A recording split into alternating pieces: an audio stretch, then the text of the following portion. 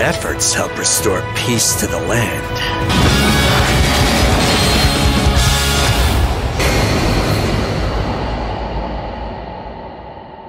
What's going on, guys? Welcome back to the Night Owl channel, and welcome back to the series where we're counting down the top Dynasty Warriors characters as of the latest game.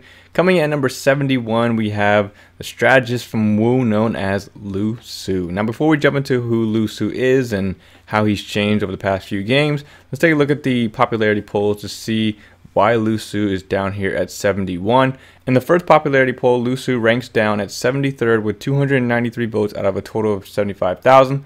And then in the second popularity poll, he ranks up at 57th. And then in my personal rankings, he's down at 64th. So for people who don't know who Lu Su is, he was more of a strategist. He was an advisor for the Kingdom of Wu during the Three Kingdoms era of China. He took control of the military after the death of Zhou Yu. And during the Battle of Chibi, Lu Su served as a close advisor to Zhou Yu and a liaison with Liu Bei's forces. You see that throughout the game of him, constantly in communication with Liu Bei and then later on with Guan Yu over the territory of Jing province, or just trying to work together and, working towards their common goal and their common enemy of taking down, Cao Cao and the Wei Kingdom. Upon Zhou Yu's death, Lu Su was put in charge of Sun Quan's army and was head advisor until his own death. Now, the games don't actually have any cutscenes for Lu Su's death. He's kind of an off-screen death character, and Lu Su passes away from illness. He doesn't die on the battlefield or anything like that. Before his playable Dynasty Warriors appearance, Lu Su was just a generic and non-playable character, NPC in the background.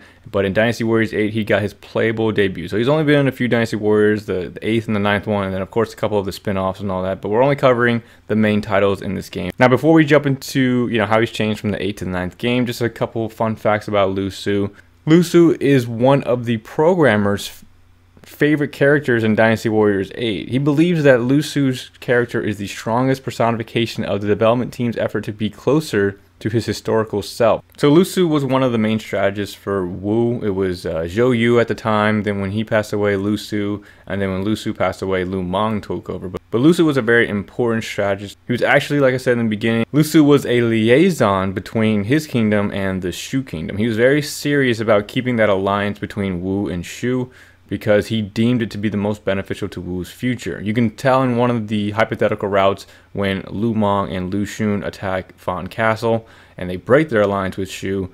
In the hypothetical route in Dynasty Warriors 8, Lu Su actually survives, and he's not pleased that they decided to do this, even though Lu Meng and Lu Xun thought the best course of action in order to take Jing province. So the problem with Jing province is that Jing province was right in the middle between the Shu kingdom and the Wu kingdom. So at first, the Battle of Chibi happens. Shu and Wu, they work together to take down, Wei and the kingdom of Cao Cao. So in the Battle of Chibi, the famous naval battle, Wu and Shu work together to take down, Wei with a, huge fire attack. They take him down, they win, and then Shu deems that Jing province should be theirs because they, because of their help in Chibi. Later on down the story, they believe that Jing province was given to them by the former owner, Liu Biao, and they don't want to give it up. So Lu Su was giving him the benefit of the doubt, trying to convince his other comrades that, hey, maybe they just need a spot to rest. They just need a spot to live and have a place of their own for a little bit until they actually get a place of their own. So when Liu Bei finally gets a place of his own, the Wu Kingdom and, Lu Su and everybody was hoping that they would give Jing province back because they have achieved, or, the Shu Kingdom has achieved what they wanted. And they were thinking that, okay, we loaned you Jing province, now, it's time to give it back to us. That actually didn't end up happening because, like I said, Shu believes that first of all, it was theirs because they helped out, and it was given to them by the former owner. But Lu Su compromised in both games, talking to Guan Yu. I think in Dynasty Warriors 8, he tells Guan Yu, you can have it, but you can only use it against Cao Cao, don't use it against us. And then in Dynasty Warriors 9, they agreed to a split. Guan Yu, you have obtained the territory of Bashu in Yi province, the land of your own that you have long desired. Jing province was just a foothold for you, no? As such, I don't imagine Liu Bei has a need for it any longer. So we want you to return it to Wu as promised. The territory of Jing province was given to my brother by the departed Master Liu Biao. Furthermore, we fought bravely at Chibi. One could argue that Jing province is an appropriate reward for our efforts there. I don't see why we should return it to Wu. Forgive me, but I find your logic to be sorely lacking. You used Wu to overcome your own desperate situation, all while deceiving us as you seized lands to the west. Master Sun Quan and the rest of us overlooked such actions and even offered you help in the name of the greater good. Guan Yu, what do you say we divide Jing province into western and eastern halves, with Wu controlling the east and Shu having domain over the west? I believe my brother and Master Zhuge Liang would be satisfied with such a compromise. Excellent. Let us proceed along those lines then. However, Guan Yu, I ask that you be careful about one thing. If Liu Bei, no, you continue to refuse our requests for the return of Jing, it will eventually lead to war between us. I pray it does not come to that. That was the tension that was caused by the Shu and Wu Kingdom. That's why Wu broke their alliance, because they were already mad that, you know, Guan Yu and the Shu Kingdom took that province right in the middle of them, and that's probably what caused a lot of the hate and stuff like that. Lu Su actually survived a little longer, and he didn't die to illness. It actually is possible that they could have gotten along longer, and they actually could have both opposed Wei, and it wouldn't have been the three kingdoms. It would have been, you know, two kingdoms working together to take down one. But unfortunately, Lu Su passes away. Lu Meng takes it among himself to make an alliance with Cao Cao, backstab Shu, take down Guan Yu, and, you know, that's kind of where, after that point, that's where it seems like, you know, Shu and Wu seem to fall, in my opinion. But anyway, let's go ahead and talk about Lu Su's changes. He doesn't have a lot of changes. I mean, it's the 8th to 9th game. We'll start out with his weapon style. He doesn't change weapon style. He has the rake for Dynasty Warriors 8 and 9. It's a pretty good weapon. I can't complain about it too much. The regular Musou in Dynasty Warriors 9 is not that great. He also has it in Dynasty Warriors 8, but you have a choice to do multiple Musous. You have the first one, the second one, and then the aerial one. I like the aerial one a lot better than the ground ones. It's just, it doesn't pack a lot of punch. I mean, it doesn't do a lot of damage. It's not very flashy, but I mean, it's alright. It's not bad. But yeah, he keeps the rake in Dynasty Warriors 9. His moveset is relatively the same. Musous are obviously the same. And that's pretty much it. I mean, he doesn't really change from Dynasty Warriors 8 to Dynasty Warriors 9 in terms of his weapon. Now let's talk about his voice acting, which did change from Dynasty Warriors 8 to Dynasty Warriors 9, but it's not that noticeable. It's not really that bad.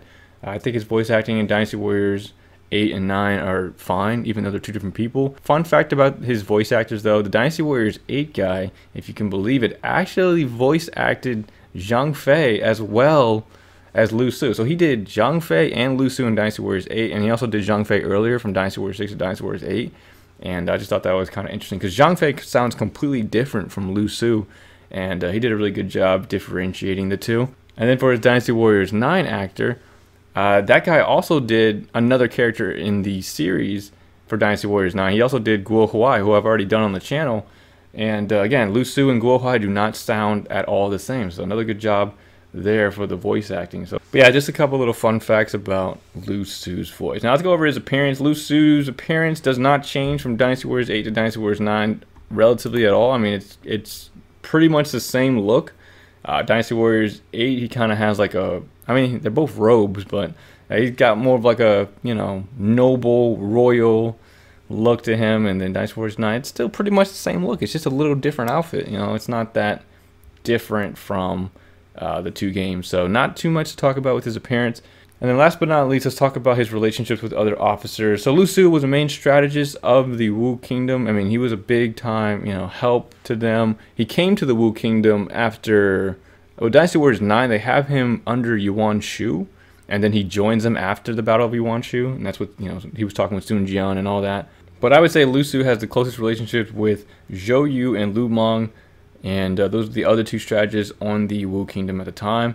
Zhou Yu is, you know, basically the guy above him, and Lu Meng was the strategist below him, and Lu Su was, you know, right in the middle. So when Zhou Yu dies, like I said, Lu Su became the main strategist. When Lu Su died, Lu Meng became the main strategist for the Wu Kingdom. And he really has a strong relationship with those two, maybe because they're all strategists. I mean, they're, you know, constantly talking about strategy, what to do next, you know, all that stuff.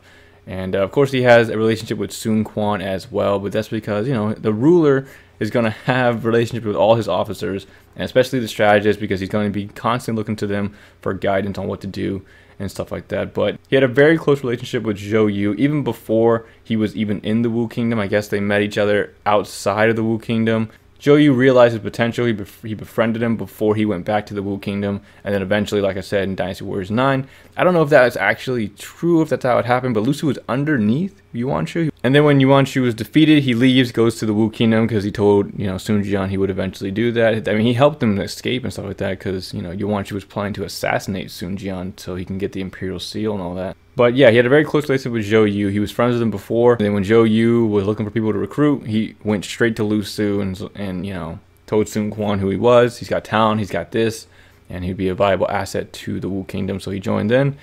And then Lu Meng, he's got a close relationship with Lu Su because, it's kind of like the master and pupil kind of relationship. Lu Su is kind of a mentor to Lu Meng, teaches him, strategies, what to look for, and tries to just keep him on the right path of, maintaining the alliance between Wu and Shu, even though Lu Meng does not follow. He takes it, among himself.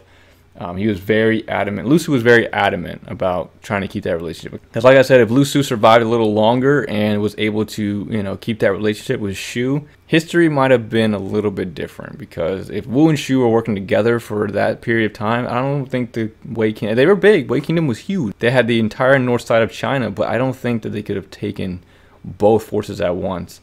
And but because that didn't happen, because Lu Meng and they decided to attack Fan Castle, the betrayal, and the Battle of Yiling, and that's all information for different characters who play a bigger role in that battle and stuff like that. But that's pretty much all I have for Lu Su here. We went over his weapon styles, voice acting, relationships with other officers. Again, I mean, him and Sun Quan definitely had that relationship, but the ruler has a relationship with all of his, officers and stuff like that. But, Sun Quan has closer relationships with other people versus, like Lu Su or, other people that are part of the Wu Kingdom. So that's pretty much going to wrap it up for Lu Su. He's number 71 on our list. We'll be moving on to number 70 here soon, almost out of the 70s. One more character left, and then we'll be into the 60s. And we're getting closer and closer to those more popular and just fan favorites. Lots of good characters coming up. So make sure you guys are subscribed so you don't miss it. If you guys enjoyed the video, definitely appreciate a like, comment, subscribe. If you guys, use Lu Su, if you guys have any comments about it, let me know down in the comment section. But that's all I have for Lu Su, guys. I appreciate you for watching,